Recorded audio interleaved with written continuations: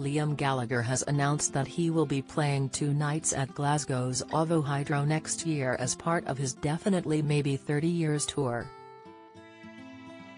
Fans were over the moon when it was revealed this morning that the former Oasis frontman will be taking to the iconic stage on June 19 and June 20, 2024. Tickets go on sale on Friday here, however, pre-sale takes place on Wednesday. Liam will celebrate the 30th anniversary of the release of Oasis's all-conquering and massively influential debut album.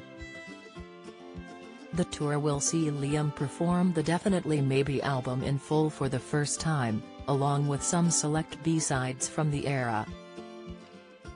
The sets will of course be packed with classics rock and roll star, Live Forever, Supersonic and Cigarettes and Alcohol, to name but a few. But it will also be a rare opportunity to see other album tracks that have rarely, if ever, been performed since the mid-90s, including Up in the Sky and Digsy's Dinner.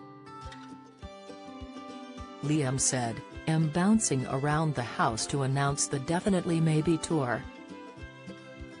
The most important album of the 90s bar none.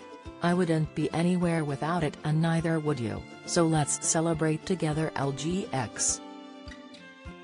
After becoming the foremost frontman of his generation with Oasis, Liam Gallagher's solo career has been a story of a remarkable rebirth, and one that has introduced his talents to a whole new audience. It has seen him score 5 UK #1 albums in just 6 years, his 3 studio sets, As You Were, Why Me? Why Not?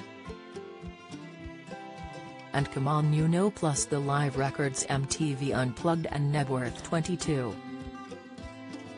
His comeback has been capped by 2 unforgettable performances at the Brit Awards, winning Rock and Roll Star of the Year at the GQ Awards, and landing his highest position on the singles charts in 13 years with Everything's Electric. Liam last played the Hydro in November 2019 but performed in Glasgow last year at Hampden Park. Tickets will be available here.